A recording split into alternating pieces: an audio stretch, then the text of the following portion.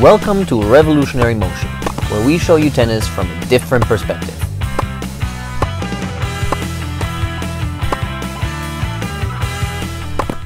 If you have trouble doing the loop on your serve, this is what you can do to fix it. So at first you have to make sure that you got the swing path right. We have a video where you can find your swing path with the sock. This is a small part of that video where we show an example of the loop with the sock and with a racket. We linked the video up here. With a racket, it looks something like this.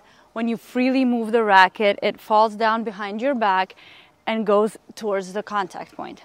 Now, if you know that you can do that without actually hitting the ball, you should start by with your motion by dropping your racket down here, tossing the ball up, and serving from behind your back. That will give you a feeling where the racket has to be. Don't overdo that. You must not get used to it because you're looking for a motion that will go into the loop. So you do this a couple times. You can try again with the serve and see if you catch that feeling the same way that you're doing it by starting from here.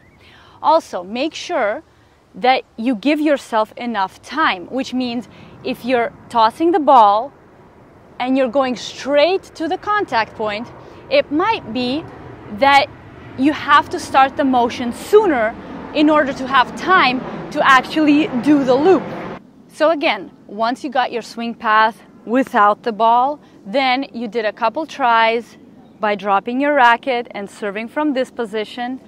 Start from the trophy position, toss the ball, and start your motion sooner and see what happens. Even if you swing too early and, for example, miss the ball like this, it will just give you a reference how much time you actually need in order to start your swing. Also, the slower you do your loop, the easier it's going to be to time. So don't start by serving hard.